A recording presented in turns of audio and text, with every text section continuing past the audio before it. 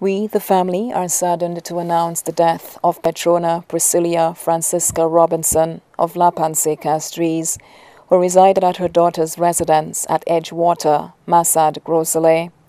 Petrona passed away at the Victoria Hospital on October 11, 2017, at the age of 82. She was a retired employee of the Ministry of Education, left to mourn her three children, Agatha Joseph, Wint Joseph, and Nigel Robinson.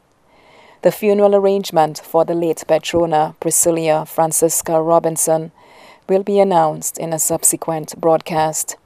Petrona's body now lies at Rambali's funeral parlor on Calvary Road, Castries.